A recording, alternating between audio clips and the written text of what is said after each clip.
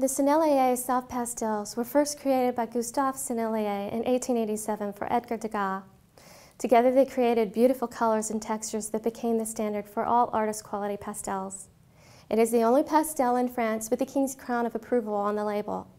The soft pastels are 100% pure pigment bound by gum arabic and a small amount of filler, but they do not contain any clay. This means that each color will have its own softness and hardness, dictated by the natural qualities of the individual pigments. Because there are no clays to compromise these pigments, the colors are more vibrant than others on the market. They are light fast and hold their color for centuries. The soft pastels are made in full sticks. They are air dried and individually hand wrapped. They are also made in half sticks, which are a little thicker and shorter than the full sticks. They are not wrapped. The full sticks come in a range of 525 colors, including 24 iridescent colors, and are sold individually as well as sets. The half sticks come in sets ranging from 20 up to 120 colors. They have a unique velvety texture, vibrant opacity, and unmatched intensity of color. What drew me to these colors when I first started painting in pastel was not just their velvety smoothness, but the vibrancy of color. I just take my breath every time I see them and I open a box.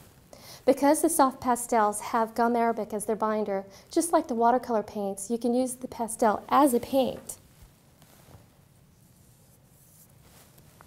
It has just a slight gritty feel to it, but it gives a very unique texture.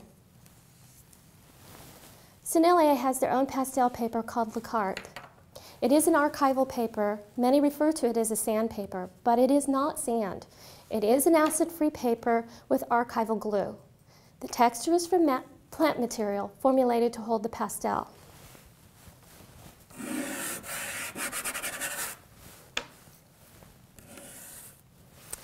Many pastelists choose not to use a fixative with this paper because it holds the pastel so well. Blick is sold in an array of colors in full sheets as well as pads. I used to be a professor. I taught at a major university. And when I first started teaching, I brought my Sennelier pastels in so my students can learn the difference between these high-quality, artist-quality pastels and those that are lesser in quality. They understand that there is a difference in the pigmentation and the color and the feel. Learn more about Sennelier soft pastels and paper on the Blick website.